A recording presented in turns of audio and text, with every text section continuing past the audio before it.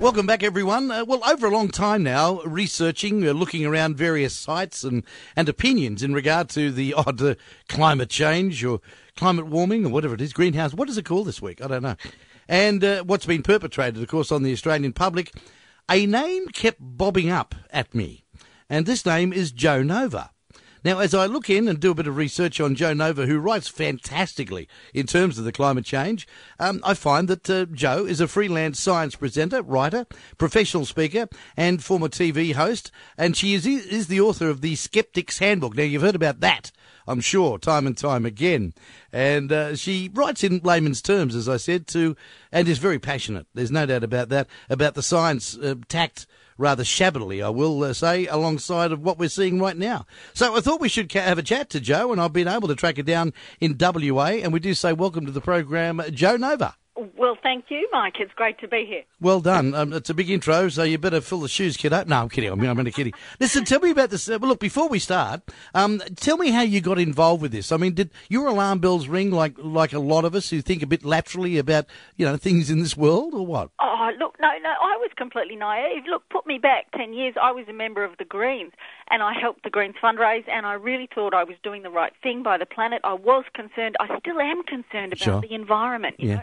But now I'm worried about environmental issues that are being ignored. And we follow these fake issues, but we're ignoring the real ones, things like topsoil loss and falling fish stocks and deforestation. And anyway, the list goes on. But getting back to this current one that's captured attention everywhere, I thought it was something we should worry about for 17 years. And then my husband, David Evans, or Dr. David Evans, who works for, or at the time worked for the Australian Greenhouse Office, came to me one day in 2007 and he said, Joanne, there's no evidence to support man-made global warming. And I scoffed and said, you must be kidding. You must be kidding. See, I hadn't been paying attention then for about 5 or 6 years to this debate. I'd switched off like lots of people because it's just so boring being told what to think. But alarm bells should have gone off when people started being called deniers. And looking back, it was silly of me not to notice then that it had stopped being a scientific argument and it was just resorting to name-calling. Sure. But he told me on that day, he said, there's an 800-year lag in the Vostok ice cores, because that was the first piece of evidence I named. Mm-hmm. I said, you must be kidding. Look at the ice core graph. And he said, the temperature rises 800 years before the CO2 does. And it stumped me. It absolutely stumped me short because I had no idea. Yeah. Here was me, I'd been reading every science magazine under the sun, and I thought I understood something about the topic. And for him to come out with that and say that was well known amongst climate scientists, suddenly red lights went off everywhere, and I thought, the people who are supposed to do my job at explaining the science, they haven't been telling us the whole story. Right.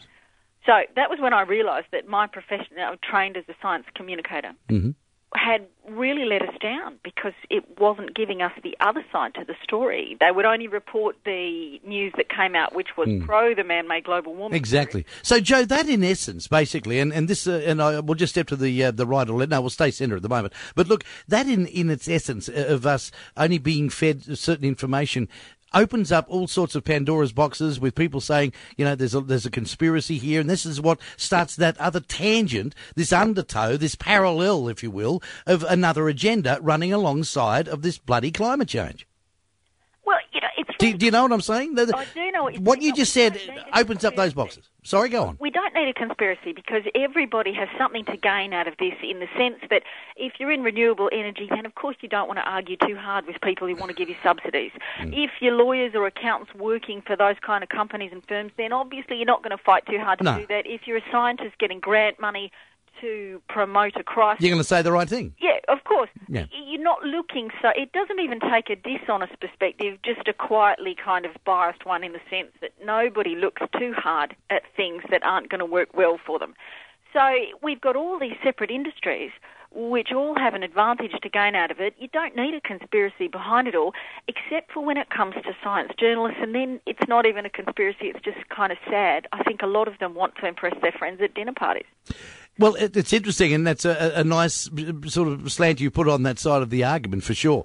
There are many thousands of people that think that there are some other clandestine or Machiavellian, if you will, ways that are going on alongside this. But look, just leave that for the moment. The Czech leader, Vaclav Klaus, has been in Australia at the moment, and he has had a lot to say in terms of climate. I don't know whether you've been following his trip around, but look, we have a lady who writes, and I'll just ask you to hold for 1 second there. Miranda Devine writes in the paper here in the Telegraph here, and she is quoted to Klaus, and boy oh boy, in terms of this whole thing. And look, Klaus, she says, on the other hand, was speaking to economic liberals and climate change realists invited by the Institute of Public Affairs, the Melbourne-based free market think tank. Now, 20 years ago, we still felt threatened by the remnants of communism, and this is really over. Klaus said, "I feel threatened now, not by global warming, I don't see any, but by the global warming doctrine, which I consider a new dangerous attempt to control and mastermind my life and our lives in the name of controlling the climate or temperature." He just went on to say, he's 70, by the way, who has twice been elected Czech president, of course, and former prime minister, is one of the most important figures in post-communist Europe. She went on to write that his experiences under totalitarian rule, of course, have made him exquisitely alert to the erosion of democratic freedoms. So he went down this path, that this could be a problem. Have you got something to say on that? Oh, well, I was lucky enough to meet Vaclav Klaus when he came to Perth. So right. I feel honoured with the opportunity to talk to him. Yes, it is scary, and I occasionally get commenters from places like Czechoslovakia and Hungary on my site, and sometimes what they write is chilling. One of them said, when we were talking about jokes and comedy, he said, you knew a real friend. They had a special word for a friend that you could tell a joke to, because it was a rare friend you could tell a joke to, because most people, even people who we would call friends, yeah, if they were put under pressure, if they were interrogated, they could turn you in for a joke you made once at a party, and even though they might not want to, they might have lots and lots of pressure on them to do something like that. So therefore, people censored their own jokes at parties and amongst friends, yeah, and it was only your closest couple of people you could tell a joke to. And I thought, imagine the kind of life you lead when you have to not even tell jokes at birthday parties because you're afraid that someone will tell on you. Exactly. Yeah, I know, and that's the sort of that's where he's taking us in terms of, I believe, with this whole climate bit, and we're being led down the garden path. Look, let's go to the government on this. Why do you think that Madame, our fearless leader, is being so standing her ground on this? She's being very belligerent. She's not listening to the general populace, certainly not listening to big industry, certainly not listening to a whole host of people who are very well-to-do in the business world. Why is she doing that? Made one misjudgment on this, and then she stuck herself in a corner. She's painted herself into a point she just can't get out of. I can't see any redemption for her any way out at the moment. What, as the PM, or with this particular matter? With the PM. I mean, imagine her standing for the next election. What can she say running for an election where we won't say, well, how would we know that you're telling the truth? Sure. Because, we don't. Nothing stronger than there will not be a carbon tax under any government I run. Yes. So I don't think there's any way out for her now. And the misjudgment she made was in thinking she had to do a deal with the Greens or the Independents to become a PM, because it's based on a lie, and in the sense that she said that before the election, she couldn't make a deal with anyone to break that promise and be a successful PM. Yeah. If you have to promise to do something that you'd promised not to do, it doesn't make a government that's going to work. So in that sense, it was destined to fail from that point onwards. And she certainly was foolish to do deals with the Greens. I mean, let's face it, because what chance was there that the Greens were going to go the other way and support a coalition government anyway? No, exactly. And very well put once again. By the way, if you've just joined us, we're talking with JoNova, and a scientist, a science person, and has a finger in the pie and has been following this whole climate change cantata, I might say. Now, look, Joe, when we look at the government as well, what's being done is introducing new tiers to the government. They're like there's 6 new arms, and once again we're talking the dollar value here. 25 million over the next 4 years for this climate change authority. There's a clean energy regulator, 256 million. There's a coverage of synthetic greenhouse gases, 60 million. I mean, this goes on, and it's just more and more bureaucracy. It's insane. It's frightening, isn't it? It really is. The rise of the Green Police, in a sense, because all of these become patrons. All of these people doing an honest job and good workers become dependent on this scheme, and therefore they will argue for this scheme. So the longer it goes on and the more money that gets put into it, the harder it becomes to stop. And that's why we have to fight this now. We should have been fighting it 5 years ago, but I didn't even know it was a scam then. So... But it is a scam. See, you're right there. It is a scam. And that's what's got everyone offside about, isn't it? Well, actually, I think the scary thing is when they do surveys on the public, only 50% of the public tick the box that says that we don't need to do anything about carbon at the moment. 50% of Australians, this is 2 months ago, still tick the box saying we need to do something on action to reduce CO2. Yes. And when you think of it like that, that means 50% of the public don't even realise that the science has been so corrupted that they've lost the results, that no one's checked the data, that no one's been paid to audit the data. But, Joe, even that data that's been corrupted has been proven it's been corrupted, and yet people still won't take it all on board. And newspapers won't publish photographs of thermometers next to air conditioning ducts. And on brick walls and the like, basically. Exactly. It is incredible. I mean, the likes of you and me, if anyone hearing us talking now, basically, we would now be seen as deniers, dinosaurs. I've had a lot of my listeners with the rallies, as you probably heard, and these are people, retired people, never been to a rally in their life. The name-calling now, extremists, right-wing nuts, KKK, dinosaurs, as I said, and these are just people out there saying, we don't want this. And the government and people behind this whole push are on the back foot when this name-calling starts. It's just childish and immature. Absolutely, kindergarten politics, and shouldn't we ought to rise above that in our national debate in a Western country? It's really quite shameful that that's what it comes down to. And scientists are doing it, and the PM has even called us deniers. It's just name-calling. It is quite amazing. And look, in terms of the money that we have over many years been spending money on climate anyway. So there's been, I guess, billions. Would you put it in the billions that we have spent thus far, or what? This is the crazy thing. For all the thousands of journalists out there, no one had added up the numbers until I did in 2009 and published a paper called Climate Money.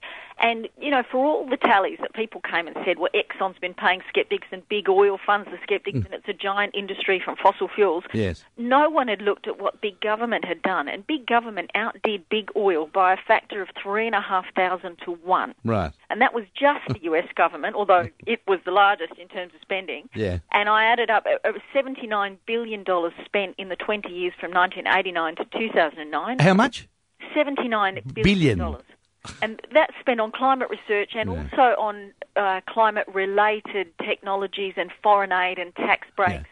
And renewables and stuffing CO2 on the ground and things like that. Incredible. I mean, with the success, of Copenhagen, we travelled down the track. I mean, people walked away from that shaking their heads and saying, oh, well, that's it, basically. And even the officialdom that were there was saying it didn't happen and it was a failure. That hasn't deterred this push, though, and it's basically continued. Now, if I could just say this to you, sea level rises. Now, this has been in the news lately, and I know you're aware of the Phil Watson papers, yes? Yes. That was continued on by a gentleman by the name of Howard Brady at the Macquarie University, and he's done all his figures in his facts and figures. This isn't done on computer modelling. This is done on pure actual, degrees and temperatures and all through the, all the stuff they use. I'm not scientifically, behind it all in terms of that, but it just proved the fact that the CSIRO, the bottom line was, the CSIRO got it wrong, and they have done for many years. And as a matter of fact, it was mentioned that they're in the dark. Totally in the dark with this whole saying that we've got this many centimetres about to rise or whatever it's going to be. It's wrong, basically wrong. I'm sorry I'm rabbiting on, but it's true. This is the thing that's quite ominous about this. The groups like the CSIRO, which we trusted so much and we've invested so much in, they put out things like the State of the Climate Report, and Will Steffen, who's from the Climate Institute at ANU, has come out and said that it's worse than we thought in terms of the sea level rises and whatnot. It's worse than we thought because he's arguing that it's rising faster than the IPCC predicted. But yet these people have all had access to those tidal gauge data, the same data that Phil Watson has got and looked at. Yeah. And you don't need a degree in science to look at the graph that Phil Watson did. Yeah. And you look at that graph and you say, there is no acceleration in that graph. I don't need to do complicated maths on it to see. They mentioned deceleration, you're right. It has been decelerating That's right. for the last 40 years, and the fastest rises were around World War II. It's incredible, but look, I could talk to you for hours. Look, I'll finish up very soon, Joe. I won't keep you for much longer. But look, when you see all this money and the billions that's been promised to, here we go, the United Nations, who I just love and adore, is a wonderful bunch of people. Yeah. Well, but so they've got this green slush fund now that we're going to be paying billions of dollars in. See, a lot of people see a bit of corruption happening here. There's going to be a lot of monies changing hands. There's going to, as you mentioned earlier, a lot of people making a lot of money out of this. And to what result? That's the $64,000 or $1 billion question. To what result? As much money as we throw at this, it ain't going to change a thing.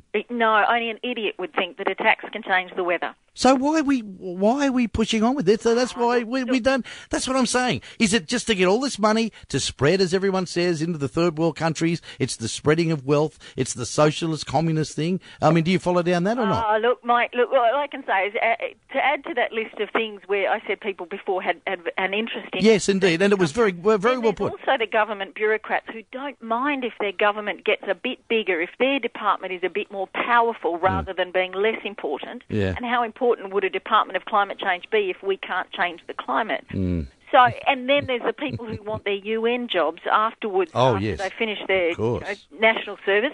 And then there's the big institutions, the financial houses, and that is the giant elephant in the kitchen here. Let's just say that when we were looking at having a global trading system, when I saw that it was going to be a $2 trillion global trading system, well, red lights went off everywhere, and I started to search, and I found links to well, you name it. Everyone who's a financial house wants to have carbon trading because they're the brokers. They make money on every trade, no matter who buys and who sells, no matter what the price is for a carbon credit.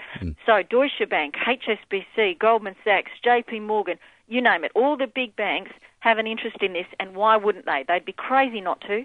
But you can bet if all of those big bankers were going to be hit by a carbon tax and were going to lose money, this scam would have fallen over 10 years ago. Yeah, very interesting. Look, great to talk to you, Joe. As I say, we could talk for hours on this, but I might catch up with you in the next wee while, and we'll continue on with the fight against climate change or all this other stuff that's going on. Oh, we'd like to, Mike. That'd be great. Good on you. And is it your site? People can go to your site. Can you give us that address? Sure. If they just go to joannova.com.au, or if you Google the Skeptics Handbook, you'll find me somehow. And, and there's information there on the side. You can download the Skeptics Handbook and other things. They're just short booklets, 16 pages, a few cartoons, a few graphs, and not too many words. Puts it very simply, indeed. And 200,000, I think, have gone out, and in other languages as well, the Skeptics Handbook. That's an extraordinary thing. I've got my Belarusian translation coming up soon. Fantastic. Volunteers contacted me from around the world. We're up to 16 translations now. Wow. People who, like us, just want to see things put out there, information and the truth to get out to the people. Indeed.